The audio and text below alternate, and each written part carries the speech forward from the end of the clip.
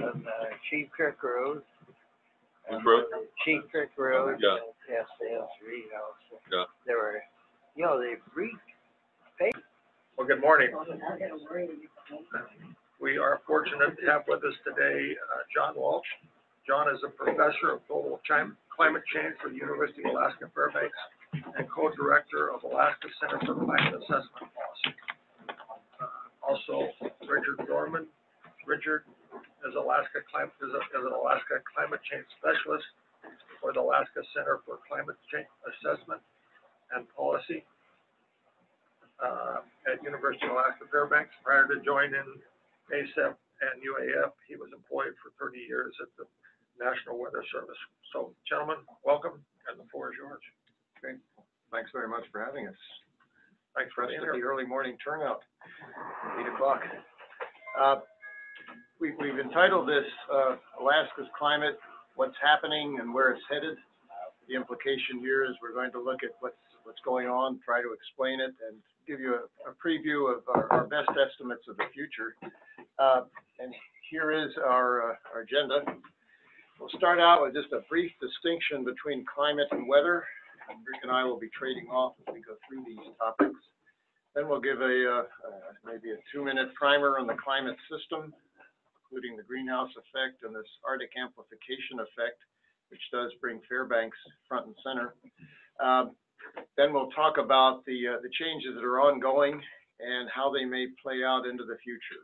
And we'll get into topics like temperatures and extremes, sea ice, spring river breakup, warm season and wildfires, and permafrost.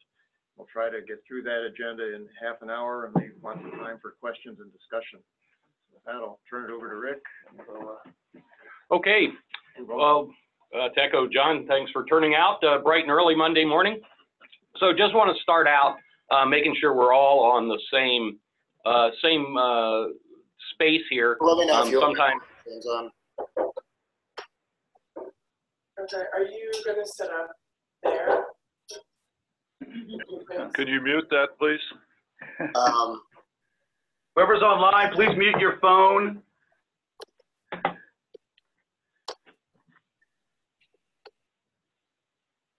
Okay. So just to make sure we all are clear on the distinction between weather and climate, sometimes this gets confused, especially in the media. So the weather is really just the instantaneous state of the atmosphere. What's the temperature right now? What's the precipitation rate right now? What's the wind speed right now? In practice, we refer to things like the high temperature today as weather. The forecast for tomorrow is as weather. Climate is nothing more than the statistics of weather. If you can make a statistic out of it, and it's a weather element, that's climate. So things like high temperature that's a climate statistic, the high temperature today, because that's a statistic from a whole bunch of instantaneous readings. In practice, we don't really use it that way. Typically, we're thinking about statistics over time scales of at least weeks to months to seasons, years, decades, depending on your profession. Centuries, millennia would all fall into the climate. So in red here is just a couple of the typical quotes. So these you may have heard. Climate's what you expect, weather's what you get. Climate's what's in your closet, weather's what you're going to wear today. Fairbanks is a great place. Example for that in the winter, we have stuff in our closet for lots of weather, and it might be 100 degrees different than the extreme that you're prepared for. If you're a sports fan, I kind of like this one here. So you may have heard of this guy, Babe Ruth. He's a great home run hitter. That's the long view of his career. But Babe didn't hit a home run every time at bat. He had a terrible night against the Tigers there in July 1921. That's the weather part of the Babe's career. Climate is his whole career. Great home run hitter.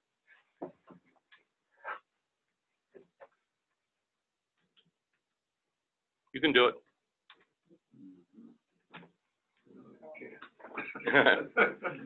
Trouble, we have a technical problem.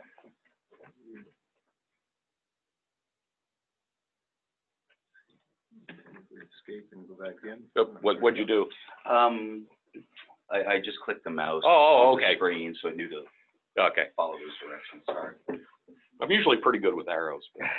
All right, so just as an overview, when we talk about the climate, we're really talking about the full Earth system. So the weather out here today, the instantaneous state of the atmosphere when you walk out of this building is for our little piece of the world, the current state from the interaction of all of these different things, the atmosphere, of course, the water part of our environment, the frozen part of our environment, the biological part of the world is an important player in what's happening with the instantaneous state of our atmosphere when you walk out the door. Even the pedosphere, the soil part of our environment, all of these are all of them are related, all of them are complex,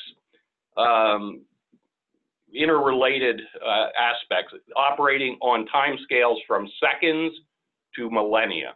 And of course, all of this is powered by the sun. Everyone in this room is well aware of the difference between the weather now and in December, and a significant fraction of that difference is entirely due to difference in solar heating. Okay, so to set the stage for the attribution, we put in this slide on the greenhouse effect. You're probably familiar with the basic workings here, but in a nutshell, the sun's pouring in its solar radiation. The Earth is sending energy back out towards space as infrared energy, but the atmosphere traps some of it. That's the greenhouse effect. And the gases in the atmosphere that do the trapping are carbon dioxide, methane, water vapor, and a few others.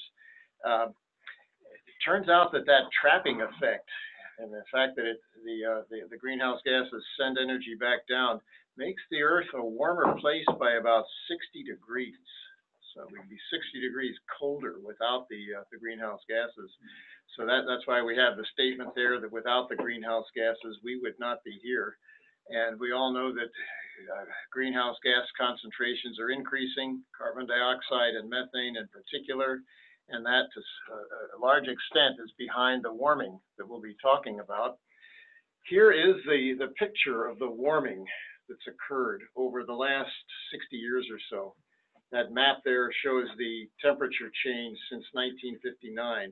I guess most of us in the room have been around for that length of time. Some of us have been around that length of time. Yes. Dr. Walsh, could you go back to the previous slide? I'm Sure. just wondering how thick these layers in the atmosphere are. Oh, yeah, good point. That's actually a little bit misleading the way we've layered it, because carbon dioxide and methane are well mixed. They're mixed fairly evenly throughout the atmosphere. You've got molecules making up a small fraction of the atmosphere at all levels. So really, the orange should be mixed with the blue. We just separated it out for illustration there. I'm thinking in terms of scale with the overall size of the planet, and it strikes me our atmosphere is closer to this thickness than that thickness. Am I wrong in thinking that? Oh, you're right. This is mainly to sort of drive home the point about the greenhouse gas effect. But you're right. The atmosphere is relatively thin. It's 10 kilometers. Earth's diameter is 4,000 kilometers. So, yeah, we're talking about a thin layer. So it seems misleading to me. Yeah. Okay. From that angle, it is. Yeah. So we can give some thought to reformatting the picture there. But the message about the role of the greenhouse gases stays true, though. Correct. It does send us an extra dose of energy towards the surface. And this is the warming pattern that's been observed over the last 60 years. The color bar there shows the warming. It's in degrees Celsius. If you want Fahrenheit, multiply by 2 roughly. And you can see how the Arctic, that includes Alaska here, has warmed by more than most of the rest of the world. Our warming is up around 2 degrees C. That's the warming for the Arctic. And that warming, the reason why the high latitudes stand out in this so-called Arctic amplification is highlighted in that middle set of bullets there. We've had a decline of sea ice, a shorter snow season, increasing water vapor they all tend to amplify that effect of the greenhouse gas warming. There's also an asymmetry between the poles. It turns out the Antarctic does not have as much warming, partly because it has not lost as much snow. The Antarctic continent is an elevated ice sheet. And here is the tail of the tape, so to speak. This is the global temperature. It goes back to 1880, so it gives you the longer picture. The scale there again is degrees C. It's a departure from the average for the period there. And you can see how the global temperature has risen by about 1 degree C. You just saw how the Arctic temperature since 1960 or so has gone up by 2 or 3 degrees C. But this temperature is really just part of the story. Rick introduced the Arctic system at the start. There are a lot of other components in there. Besides rising temperature, we have other evidence of change in the system, sea levels rising, increasing precipitation, extreme events, heavy rainfall events are increasing in most parts of the world. Snow and ice are decreasing, and plant and animal distributions are changing, especially marine mammals. So we've got evidence in the biological sphere as well as the physical sphere. So I think we now transition to, one more before we transition to Alaska in particular. One more piece of evidence on the attribution, what I'd call the smoking gun of evidence from the science side. We mentioned that carbon dioxide and the greenhouse effect are behind the warming. There are these climate models that have been run through the historical period, in this case back to 1880, and into the future, out to 2100. When they run these climate models, they prescribe the greenhouse gases. Historically, they prescribe them at the rate that the greenhouse gases have been observed to increase. That upper panel shows you a couple of lines there, which are the observed temperature record. The black line in particular, there's a blue line on there, and there's a red line, which are the observed temperatures year by year, is global average temperatures year by year. That range of orange is the range among global climate model simulations. There are about 30 of these global climate models that have been run in this type of experiment. And they vary among themselves, but you notice that envelope really tracks the observed record pretty closely when you prescribe the greenhouse gases as they've been observed. The deep red line in there is actually the average of all the models, and that's pretty close to the observed.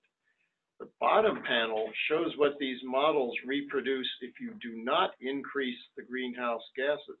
Run the models for the same time frame, 1880 to the present, and that blue shaded area is the range of the model simulations for the constant greenhouse gas world, the artificial world, where they don't increase. The heavy black line is the average of all the models, and there's no increase in temperature when you run the models in that mode.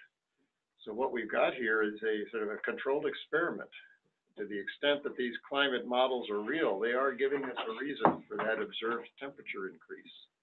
And we'll show you some more model results later on to try and enhance the credibility of these models. But they are one of the main tools in climate research, and they point the finger at these greenhouse gases for that rise, especially over the last 40 or 50 years. How long have the greenhouse gases been measured? The direct measurements with the actual sensors have been out there since the 1950s. Helium sensor on Mauna Loa went out in the 50s. But you can reconstruct longer records from gases that are trapped in ice cores and other proxy measures. So there are reconstructions going back thousands and in fact hundreds of thousands of years. I understand that, yeah. And that's where they come up with this pre-industrial concentration of 280 parts per million for carbon dioxide. We're now up around 415. So we've almost increased by 50% since the pre-industrial record, the pre-industrial 280 value. Okay, so now we'll turn to Alaska, and Rick's the expert on Alaskan changes. Okay, so perhaps the part of the program that you came to see. So what's happening recently in and around Alaska? So some of the topics I'll talk about here.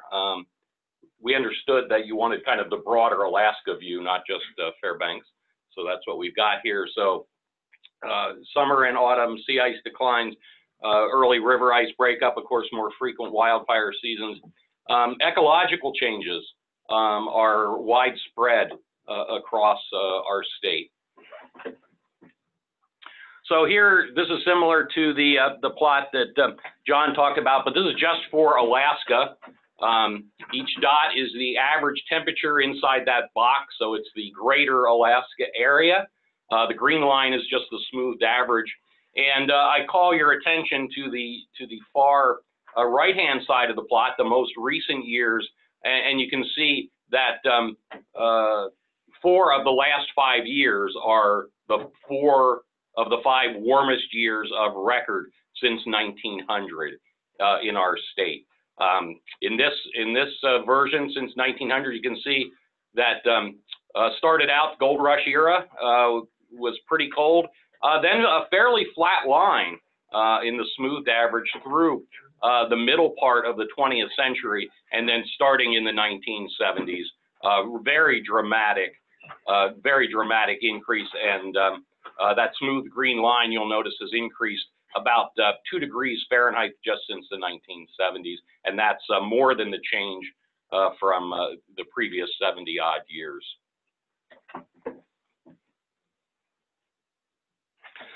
If you like numbers from our colleagues at the Alaska Climate Research Center at the Geophysical Institute, broken down by location and season over the last 60 years, a couple of themes here. Over most, not all, but most of the state, the changes over this 60-year period are greatest during the winter and spring, and least in the summer and fall, although fall is working hard to catch up now.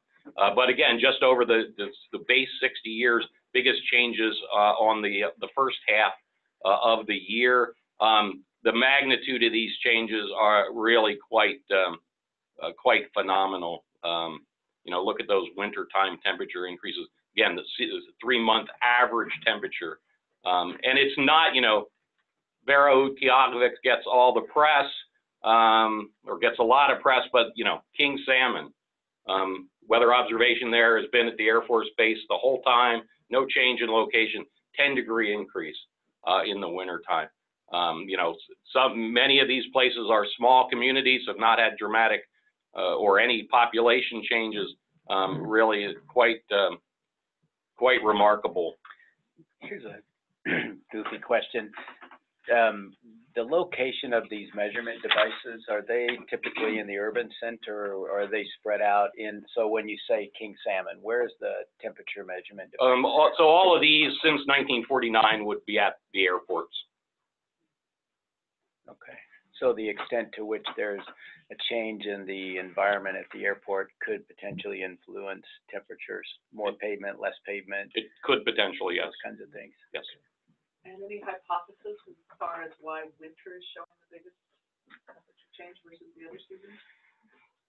Yeah, there's actually a physical reason for that. The greenhouse effect deals with this infrared radiation, which competes with solar radiation in the climate driver, as a climate driver. In winter, you don't have the solar radiation, so there's no competition for this greenhouse effect. So that's one reason why the warming stands out more in winter than in summer. The other is that the prevalence of inversions means it's easier to warm up a thin layer near the ground without having the heat mix upwards. So that tends to favor a stronger warming during the season with the highest inversion frequency, and that's winter. Would snow cover also have that cooling effect? Because yeah, if you lose your snow cover or your sea ice, that could also factor in. Certainly for the coastal stations, the sea ice loss is in the picture. Yep. It looks like Cold Bay has lived up to its name. It is. You'll note, so Cold Bay there in St. Paul have the smallest changes. Those, of course, are extremely ocean-dominated climates. So because temperatures in water of course, change much more slowly than the land, really showing the effect of that maritime climate. All right, so past 50 years, most of us remember 1969. It's not that far away. And this is just the regional changes on the left-hand side. Temperatures, again, this is the annual change. A little different methodology than the previous one, and this is regional, and really quite, again, quite remarkable. North Slope changing the fastest, northern and western Alaska, almost as fast, and then less as you move farther southeast. This is really illustrating changes to a significant extent in the frozen part of our world, sea ice decline and snow cover. We talk a lot about temperature in Alaska because that's what's changing the most. But one of the outcomes of the climate models is precipitation overall is expected to increase. And on the right-hand side there is, again, the 50-year change in total annual precipitation. And you get, I colored these regions if the change met that strict statistically significant criteria. But the trends everywhere are up. And in some regions, including ours, we're in the southeast interior, in NOAA's climate regions, and a 10% increase for our region over the last 50 years. So really, again, this is entirely consistent with the climate model expectation. So that would include rain and snow. This is the full year rain and the melted My water from anecdotal snow. observation is that snowpack is less, at least in the Fairbanks area. It's just my observation, having lived here for the period, and increased rain. Have you broken that data out for rain and snow during that period? We do have some numbers on that. The Weather Bureau Weather Service has never recorded the amount of precipitation falling as rain versus snow.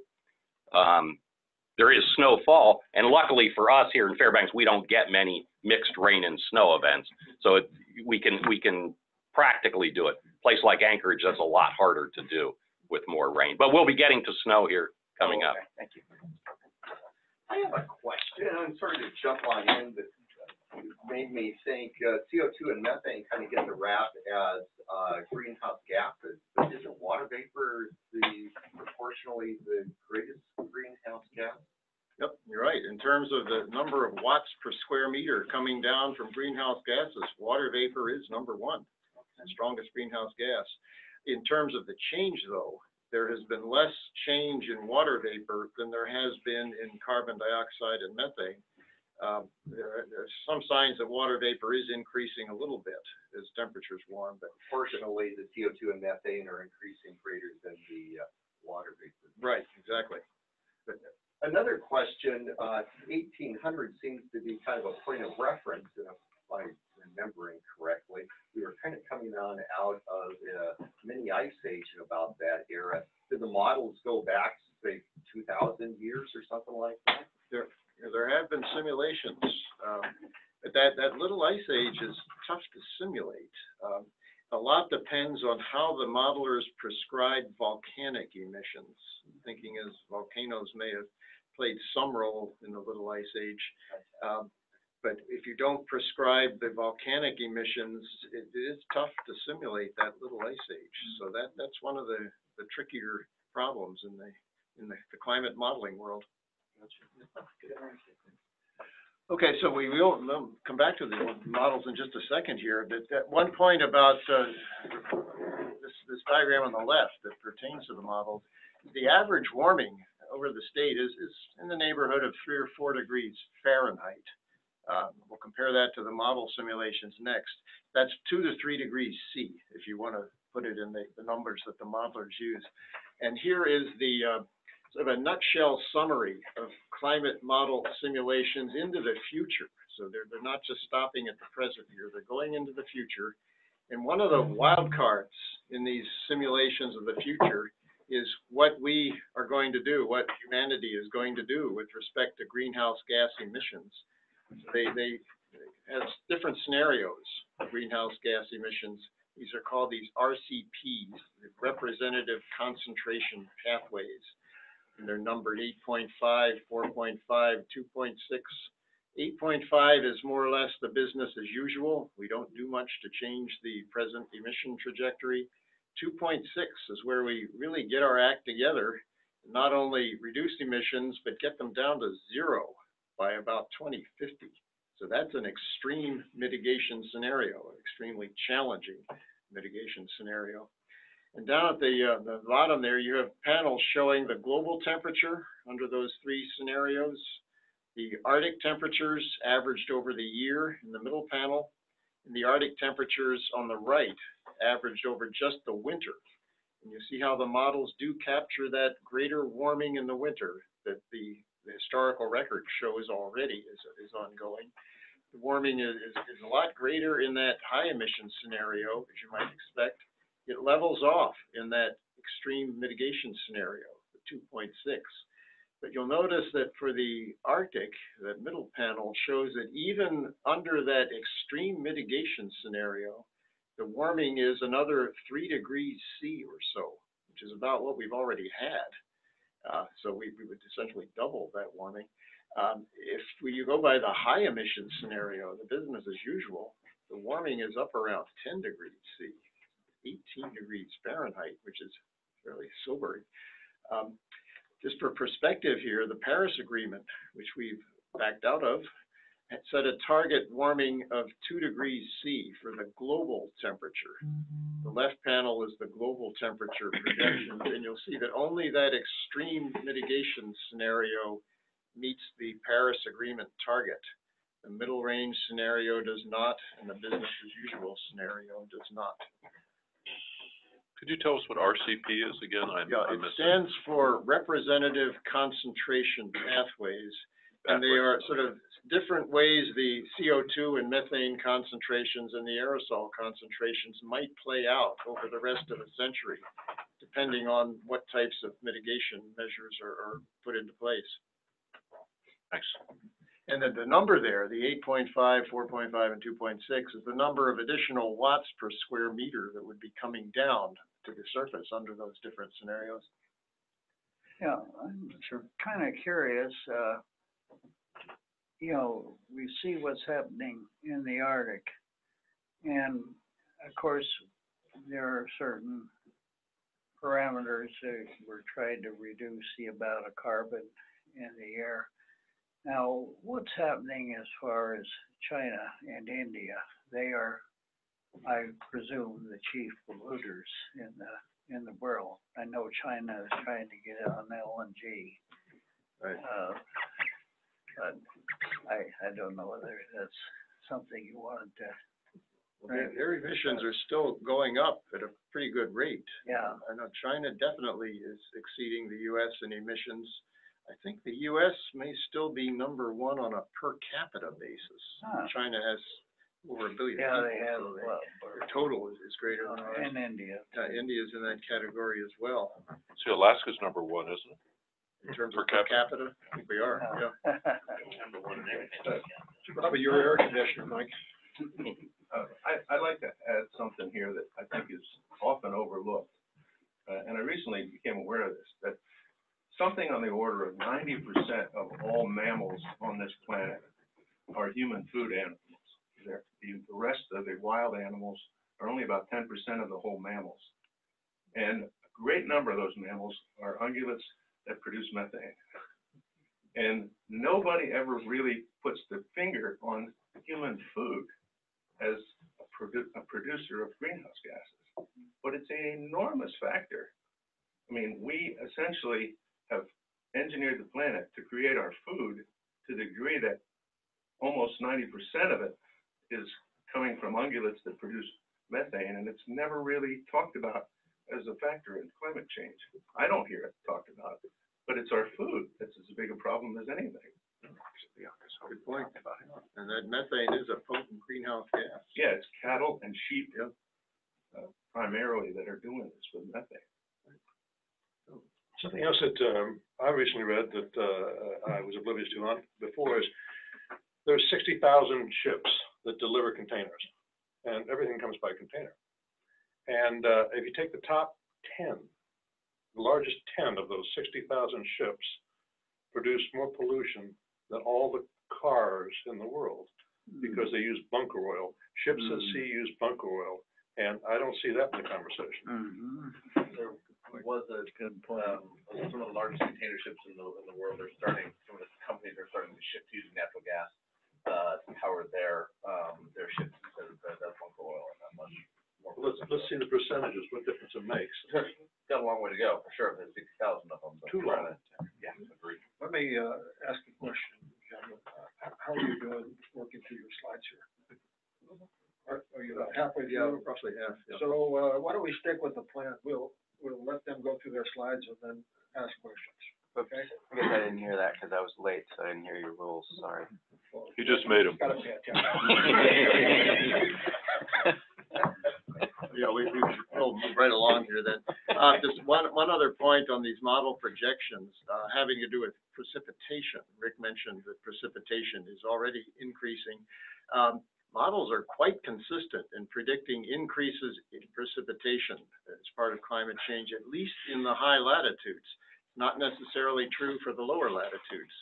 But these diagrams show the percentage increase in precipitation that's predicted for the late century, 2071 to 2100. It's a percentage change under these two scenarios, that really low emission one and the business as usual one on the right.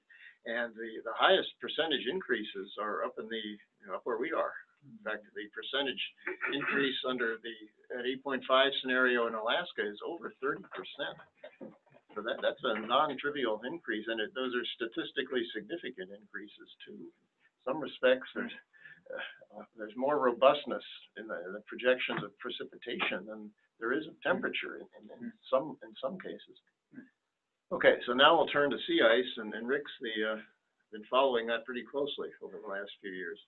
Okay, so sea ice, of course, we all know has been decreasing very substantially, not just around Alaska, but in the Arctic as a whole. On the left-hand side is just the plot. This is the headline number that gets the news coverage, the September average extent.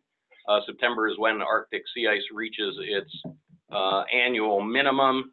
Nowadays, back prior to 1990, sometimes it was in August, but now it's in September.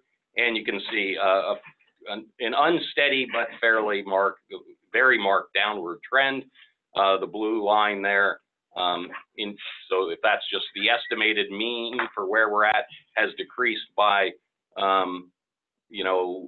only a little above half of the average September ice extent than we had back in the late 1970s.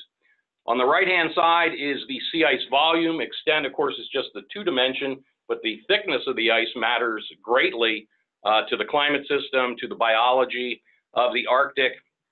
And again, since 1979, from the Polar Science Center at the University of Washington, top line is the average April thickness, and the bottom line is the average September thickness. That's the two annual extremes. This is kind of interesting to me. You'll notice the trend, so just the thick black line there, is very similar in both the winter maximum volume and the summer minimum volume in the September volume. Now, of course, the September decline is much greater as a percent. It's declined by more than 50%, the total amount of ice left in September. The percentage change is not as great in the winter, but really a very substantial loss of the total volume of ice over the last 40 years. Now, closer to home, this is really quite remarkable. The Chukchi Sea, so north of the Bering Strait, on up to Point Barrow and points north, is rapidly becoming what the Bering Sea has always been, and that's a seasonally ice-covered sea, or put it another way, a seasonally ice-free sea. Nowadays, we are getting very close to the daily minimum extent is now not quite zero, but we're approaching that, as you can see there, the smooth, the average there, black line. And at this point, every September, there is no ice anywhere close to Alaska. It's now typically hundreds of miles to the north of Alaska. That, of course, is very different than it used to be. And some of you will remember the days when the barges could not round Point Barrow to get to Prudhoe Bay. Those days are long gone. Similarly, in the Beaufort Sea, so east of Point Barrow, very dramatic decline in the annual minimum. We've lost more than half of the ice extent now of the typical annual minimum than we had through 1990. Notice that the smooth line there, basically flat through the 80s, and really started to drop off after that. So near Alaska, the changes even more dramatic than looking at the Arctic as a whole. Freeze up is coming much later than it used to. This is when both the Chukchi and Beaufort seas become more than 95% ice covered. And you can see that since in the last 40 years, both seas are now effectively freezing over 3 to even 4 weeks later than they did back in the 1980s.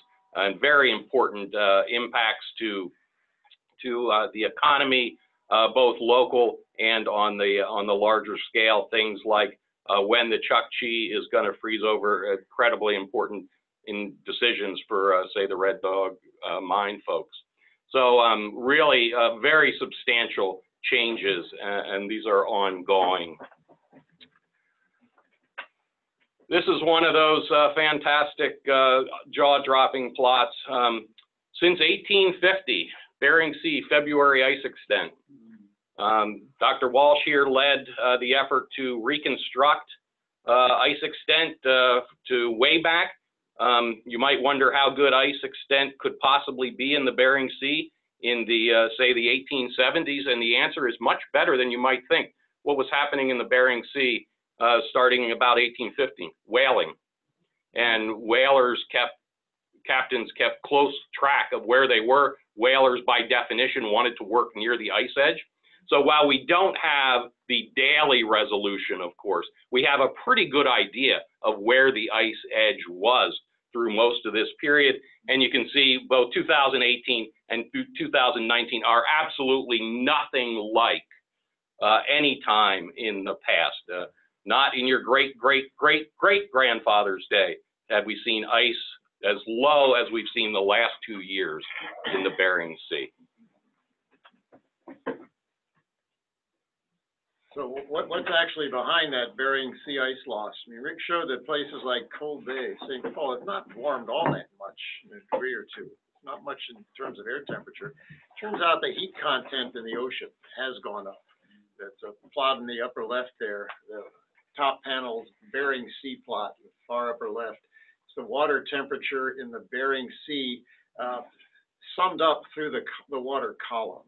So it's the amount of heat in the ocean layer. That's been at unprecedented levels in the last couple of years. We carried out a study, I'll try to get through this quickly here so we're not late. We carried out a study of how likely that heat event is in a world with and without anthropogenic global change, the greenhouse-driven warming.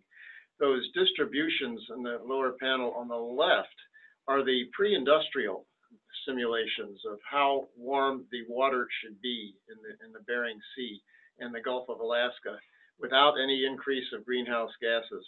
Those vertical lines are what we observed the last 2 years. The distributions on the right are what a greenhouse climate says our distribution should be in the present day. some years warmer than others, but you'll notice that the last couple of years are within that distribution. So it's not too surprising that we've seen water as warm as it has been in the last couple of years. And that warming of the water is what seems to be playing a pretty big role in the loss of bearing ice. And then turning to the future, they've run these climate models to simulate sea ice as well as air temperature. This is a summary of the model simulations of ice. The gray portion there is fairly interesting. The black line is the observed record of September sea ice extent.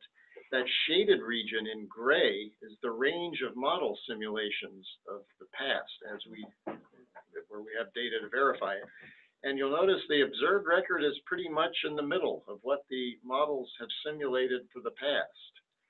If you then carry the models into the future, you get into the colored part of the curves, the color part of the diagram. That business as usual scenario is the red and pink one with the range and the average. You'll notice it essentially hits 0 around mid-century. The upper line, the green one, is that mitigation scenario. And that's where the sea ice loss levels off in about 10 or 20 years. And it levels off not too far below where the last few years have actually been. So the message here is the future of the sea ice, at least in the Arctic in summertime, depends a lot on the emission scenario, the red line versus the green line. And switch now back to land. Rick can take you through the breakup change. So I'm sure some of you have made these all for yourself, buying your Ice Classic tickets. And 2019, of course, by far the earliest breakup of record. Breakup now about a week earlier than it was through the middle of the 20th century. A week doesn't sound like much, but if you look back prior to 1970, you put a week on either side of that line, you capture nearly all of the breakups. So a 1 week change is very significant. And we're now at the point 2017 and 18, breakup occurred on May 1st. That seemed relatively late nowadays. And of course, back the first half of the 20th century, that would have been a very early breakup. Not record early, but very early. And now we think of it, ooh, May 1st, that's kind of late. Asked about snow. So this is not for Fairbanks, this is for Alaska as a whole. We have a fairly high resolution satellite-derived data set for the entire state since the late 1990s. And on the top is the plot of the date when the half of Alaska becomes snow-covered, just yes or no snow. And on the bottom is the plot when half of Alaska becomes snow-free. And you can see that in the fall, the trend is towards later dates. In the spring, the trend is for earlier snow melt. No surprise there. Not inconsistent with what we see in the interior.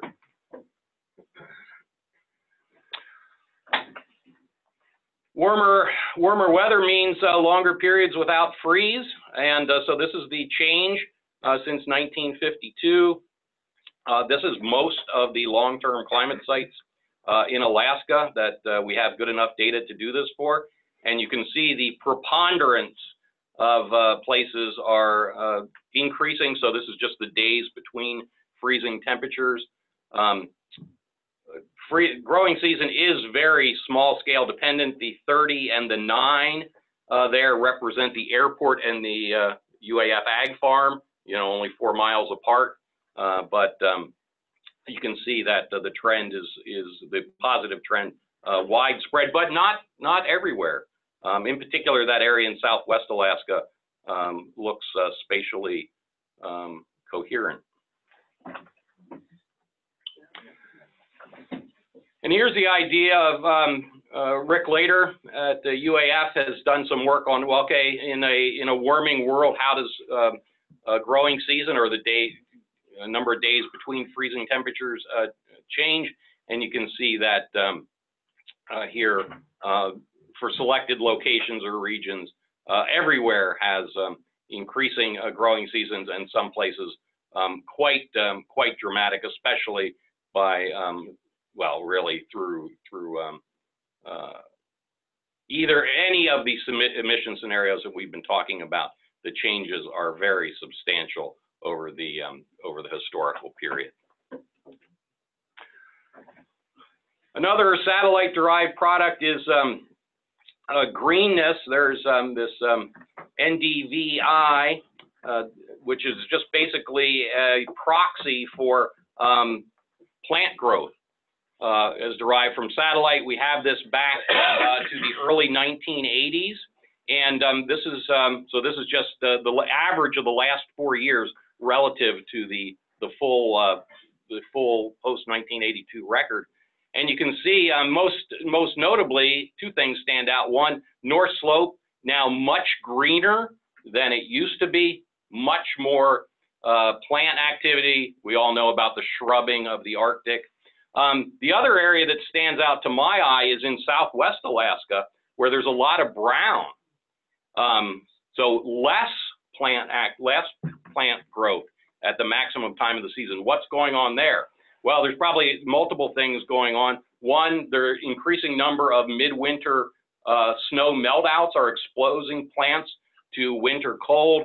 On some coastal areas, there's increasing saltwater intrusion. So there's multiple things going on. Ultimately, though, what this is showing in Southwest Alaska, what's going on is plants are not being temperature controlled. Other things are impacting that part of the world, as opposed to the North Slope, where the plants are responding very dramatically to the warming summers. Okay, so we'll head into the home stretch here. We got about 6 more slides. We'll zip through those, leave some time for questions. One interesting metric that comes out of these climate model simulations is the number of warm days in a year.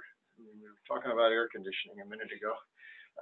We've looked at the number of days a year when the high temperature gets to the upper 70s or higher. That's a day when it might be nice to have the air conditioner on. That upper left panel shows the historical frequency of those warm days around the state. And there aren't many of them, less than 5 days per year typically fall into that category in the historical record. As you move into the future, say left or right and towards the bottom in that diagram, you get a lot of these warm days. In fact, the Tanana Valley and the Yukon Flats get up around 60 of those days per year under that business as usual scenario. And that's a major change in the summer climate. So we should be factoring that into the possible scenarios for at least the late century. That has to do to some extent with the increasing wildfires. We're seeing more warm summer days and more dry periods.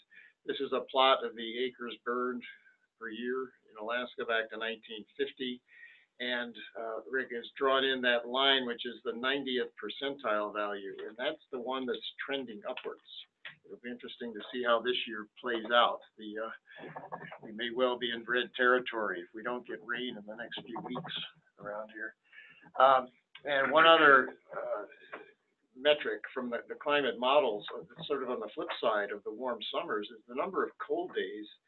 This is a simulation of the number of cold days per winter in Fairbanks, number of days with a mean temperature below -20. And you'll notice how they tail off. So that's a positive side. If you don't like the really cold days, there would be fewer of those in the winter. The last topic we have here is permafrost. This is a figure from our permafrost team up at UAF, Vlad Romanovsky. Got sites that measure temperature in the ground up and down the haul road, those green squares on the left map. Panels on the right show the yearly temperatures. And these are down at the deep levels, down at 20 to 30 feet. So they're below where the seasonal cycle really impacts temperatures. North Slope sites are the upper panel, the interior sites are the lower panel. Across the board, they show warming temperatures. But what I find sobering is the magnitude of the warming. Look at Deadhorse in that upper panel. Since the late 70s, the permafrost has warmed by about 3 degrees C. That's taken it up to about -5 degrees C. It doesn't take too many more 40-year periods to get that up to freezing. It warmed it by 3 degrees C in the last 40 years. 2 more of those will take you above freezing. It's on the north slope. And it's saying that permafrost at a depth, and that's based on observational extrapolation. There's no model in there. These are examples of the thawing permafrost that you can see around town. I think the figure on the right is, the photo on the right is from Goldstream Road, the east side. Here's our last graphic. This is the outlook for permafrost from that same group, permafrost lab up at UAF. This is based on model simulations of permafrost temperatures, 3 time periods. So the recent past on the left, mid-century in the middle, and late century on the right, and a low emission scenario on the top, high emission scenario on the bottom. It's a nice graphic because blue is below freezing. Permafrost should be fine in that case. Red is above freezing. So if permafrost soil gets into the red, it's going to degrade. The expansion of the red is pretty striking in that diagram under either scenario, and especially in the interior. There's a lot more red, which would mean permafrost temperatures above freezing compared to the present, which is over at the left, where most of the temperatures are below freezing. So here's our wrap up.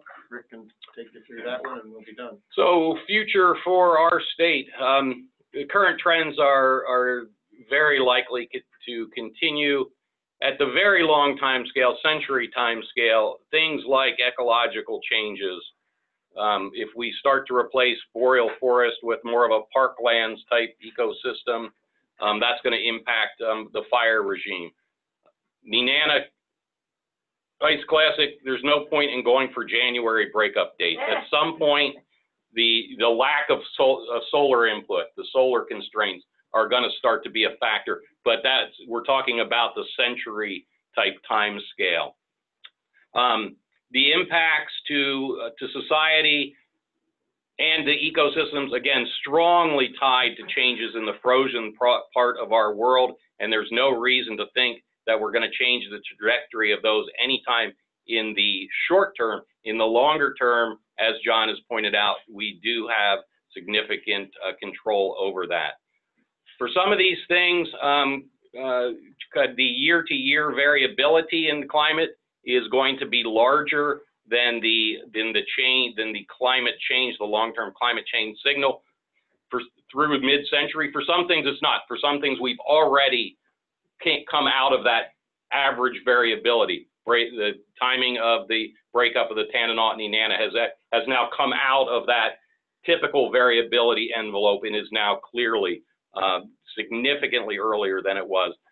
Same with sea ice. As you saw in the Bering Sea, we've far exceeded now the envelope of typical variability. That's what we have for you. Cool. Well, let's go to questions. Is anyone measuring ocean salinity, and if so, is it changing, and what does it mean? There are measurements being made. In fact, UAF has a ship that measures things like that. The changes in the Bering do not seem to be particularly large either way, or even detectable. There are changes that seem to be showing up in the Arctic Ocean. In fact, that would include the northern Chukchi and the northern Beaufort. That's partly related to the melt of sea ice, the loss of sea ice. You're essentially putting fresh water on top of the saltier water underneath. There's a tendency for more fresh water at the surface and not much change deeper down. So thermoclines are... Yeah, thermocline is becoming stronger in areas where the sea ice is fading away. Most of the air data appears to have like a logarithmic trend to it, or exponent, I don't know. But the sea ice and the snow and breakup, those seem to be more linear. Is that what mechanism? They seem to be coupled, not necessarily one-to-one. So some of that is simply an analysis based in part on the length of the time series. With only, say, 40 years of daily sea ice data, there's not much point in trying something. I mean, you can do it, but it's not what we would call robust. Okay. With the century scale, data, then we can apply more sophisticated techniques that are robust. So some of that is just a function of the data that we have. Some of it, though, is going to be truly reflecting the underlying physical changes. You can always do the simple linear trends if you want, but that may not be the best reflection. But you need those long time series to show that. Okay. Other questions? Yes. Yeah, I'm out towards Esther on Gold Hill Road. Been there since the 70s. I always got 65 below every year. Now I barely see 40. And it's 400 feet to bedrock. Joe Thomas Sr. drilled it in 1939. The top 170 feet were frozen. The bottom 230 weren't. At least they used to be. Vladimir Romanovsky came out to my place a few years ago. My cabin, the supports it had sunk down to the permafrost. What also had happened, and he thought it was, at that time, he thought this was not normal. Well, it is normal. What is happening is the south side of the hills, the permafrost is wasting under the AB horizon, and the loess is flowing down and finding loose spots to come up. And so, besides my cabin sinking in, I had a mud volcano that covered 400 feet of my trail, and if you check the creeks on the south side of the hills, you'll see that they are filling up with loess. Because I crossed one to go to my place, and that's an astounding difference. So, is this a URL online? I'm sorry? Is this online? The presentation? It will be. Yeah. Good. Welcome to put it online. Yep. Okay, Mike. Yeah, just reading about whales dying on the West Coast. Is that related to temperature, or are there some other changes going on? Neither John or I are whale biologists. I've read the same stories you have. There's clearly some food issues here, and we not just around Alaska, but most of the North Pacific has been warm. And we know that even small changes in ocean temperatures impact the food web, starting with the algae and the krill and percolating up. So I don't know that anyone has said, yes, it is, but that would certainly be the smoking gun that the detectives would look first at. Might not be the answer, but that's the place to start. You know, I've been reading Nate Silver's book about signal to noise, and of course everybody's saying, well, this, that, and everything. And the IPCC reports in their initial projections were actually really conservative, and I didn't see exactly whose models you were using there, because they're trying to say there really is a problem, and this has been going on for decades, really. And I'm kind of wondering if you have a projection on what it will take actually for the socio-political to really take this seriously. And you know, and in all ways, many of us are parts of this, and it's really difficult. But the consequences of not taking it really seriously are going to be really serious. The more we look, you look at those projections, you know, from doing nothing to doing something really radical to change the projections. One of the challenges is that the reaction or the response socio-politically is only when something happens in your backyard. When someone's impacted directly. That's when they start to make the connection. So one thing the science community is doing is trying to come up with these rapid attribution studies whenever there is a major weather or climate event that affects a lot of people and has a big economic impact. We're trying to get the message about attribution, how climate change made the event more likely or added to its severity. They're trying to get that message out quickly while the event is fresh in people's minds, while the recovery is still going on, in the hope that at least the message starts to get through more effectively than it has been. And you're right, but so far the message has not really sunk in at the levels where decisions can be made that would have far-reaching impacts. Yeah, I've always thought of it as climate disruption rather than change, which implies some sort of linear thing, because it's all kinds of stuff. Right. So I may have missed your definitions earlier on of mitigation, how you define that, and that's international, I think. The one for Alaska, it wasn't mitigation. What was the word you described for the, what affects the models on the high and the low, the A and the B1? Well, they are different. Yeah. Different emission rates of. And those are based on something I'm interested, it might go and find that and how you define that. It's probably, is it in your study somewhere? Well, those are actually from the IPCC that Okay. I just mentioned. They came up with these scenarios, and they are referred to as different levels of mitigation. And that mitigation is one strategy to deal with climate change. The other is adaptation. But these scenarios assume different mitigation strategies, essentially. Understand. So you used a different word to describe early on, and you were in your slideshow, than you did on the graph, the last one. It wasn't mitigation. You called that something else.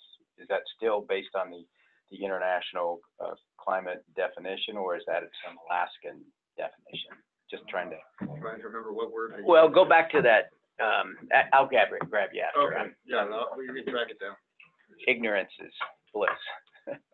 I was just going to respond to Mike's question because my background is in marine mammals.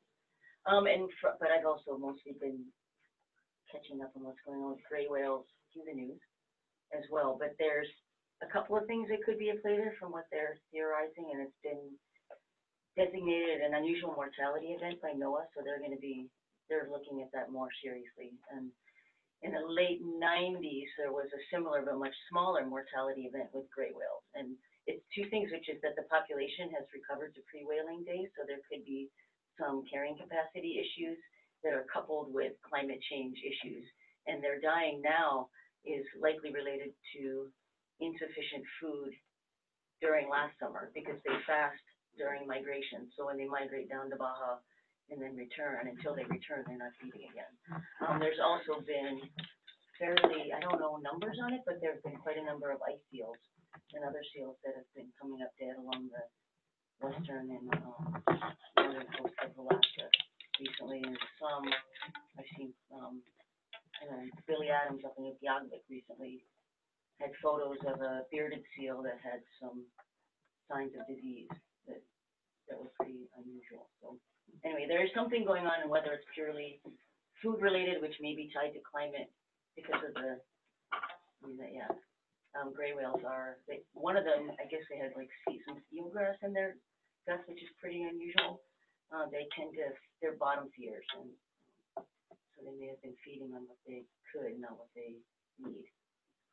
Other questions? Yeah, well, it's kind of interesting what's going on now. With this global warming, and you see the weather patterns in the lower 48. I think what's causing a lot of the storms now is that cold air is coming down from the Arctic, and it's hitting the warm air, and that's creating a lot of the climatic problems, that they've had in the lower 48 as far as floods and tornadoes and stuff like that. And so, we're being affected by this, but I think the lower 48 is feeling, the effects also. Joel. Because we have a lot of PhDs in the room, I wonder if folks might ask around. I think one of the things that we're missing at this point is economic impacts. Economic impacts from failure to do something about a problem if it's a problem. Economic impacts of doing something about the problem. And so I just wonder if everybody would ask around to see if there's where I might start to look to find who would come to speak to us regarding those kinds of impacts. Bjorn Longberg came to Fairbanks, a decade ago, and talked about some of these issues from a different perspective, internationally renowned, and actually didn't deny global warming, but talked about just looking at the facts of it. And his was an interesting discussion where he said more people live when they're warm than die when more people die from cold than die from warm. So it was a very contrary argument. I recall it still a decade ago, and he said we should be looking at some of the economic implications, and you might go to beyond Longford's. Boy, that's the worst place you could possibly go. That guy has no credibility at all. He is such a phony. He is such a phony. Where does he stand now? Nobody listens to him now. Really? Yeah. Okay, well, You know, maybe we could keep it to questions. Do we have any questions? Yeah, you might email me or call me later. Tied to what you're talking about with Gary on attribution. You like him, you agree. How do you communicate that you're going to have weather and more fires, or that sometimes these things, at least at first blush, are conflicting? How does what's the reality of that? I guess. I think as far as the weather goes, a lot of the increase in wetness is in the warm season when there'd be thunderstorms. So that means an increased frequency of lightning. In fact, there's increasing evidence that increased lightning strikes are part of these climate scenarios. And the other side of the coin there too is that when you warm things up, you evaporate more water, evapotranspiration goes up. So the net moisture balance could shift towards drying, even though you're putting more moisture into the ground from above. So there are a couple competing factors with the first order one that, wetter means less fires. Yeah. But it is an interesting problem. This weekend is a great example of that with, I got over an inch of rain at my house Saturday night. Shovel Creek Fire got effectively nothing. So if the more moisture means more thunderstorms and 20,000 strike days become, the additional rain won't matter. Right. Yeah, I'm out by that Shovel Creek Fire and saw that too. One of the nice, and in this case, terrifying things about science is it happens whether we believe it or not. And in terms of, some of these numbers are very small that you're talking about. Is a 2 degree Celsius change, is a 3 degree Celsius change can start being catastrophic. Yet, we have these huge fluctuations in sometimes year to year. Why are such, and this might just be an explanation question, why are such small global changes so significant on such a large scale? When we're worrying about the 1.5 degrees of Celsius change, why is that such a huge impact as opposed to looking at a 10 degree Celsius change that might really have devastating consequences? Well, I think part of it's tied in with the extremes, changes in extremes. If you look at a distribution and shift it, the greatest percentage change in occurrences is in the extreme ends. They go up by the largest percentage part. And it's the extreme events that have the impacts. A heat wave event might only happen once every 4 or 5 years, looking back at some of these European heat waves.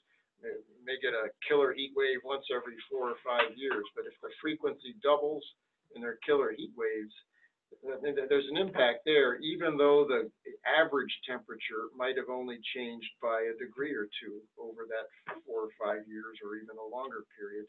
So, and then similarly with precipitation, it's the heavy rain events that seem to be increasing disproportionately relative to the increase in the average. And it's those heavy rain events that give you the floods. So I think the extreme end of the distribution is where the action is in terms of the urgency and the impacts. And that can get watered down or downplayed when all we communicate is a change in the global temperature of a couple degrees. So it could be that extreme event that's a flood that destroys the crops in Kansas that doesn't allow those farmers to be able to keep their livelihood going, while the overall year to year change might not be so devastating to their crops, but it'll be that one cycle that happens now every year as opposed to every 5 to 10 years. Right. In fact, one of the really increasing statistics is the number of billion-dollar disasters in the U.S. that are related to weather and climate. They're increasing exponentially. Okay, and let's get one last question back in the corner. Yes. Not Jomo. Not Jomo. I'm just curious to hear, when I came up once upon a time, the interior was often referred to as an Arctic desert. Right. And hearing how, they're talking about warmer and wetter, do you know what predictions are as far as, you know, interior Savannah or, you know, do you know, particularly if the worst case and nothing happens, what's getting predicted as far as the interior So land? work done at UAF, you know, so central and especially eastern interior is now increasingly too hot for white spruce. Whereas in the western interior is becoming more favorable for white spruce.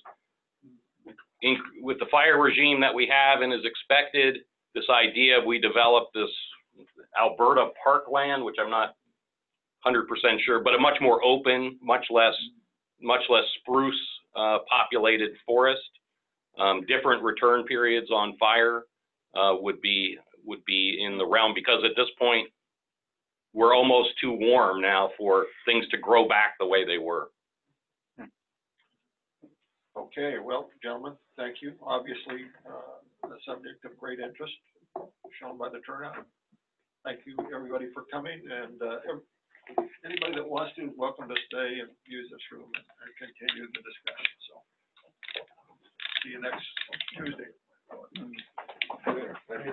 Thanks. Thank you. Yes, that was pointed out to me. I didn't realize there was a meaningful difference. Not too hard to change. No. I didn't realize. That was very interesting. I think flat or what is it? The water in the permafrost melts. Do you remember what slide? So it was one in the interior that was showing the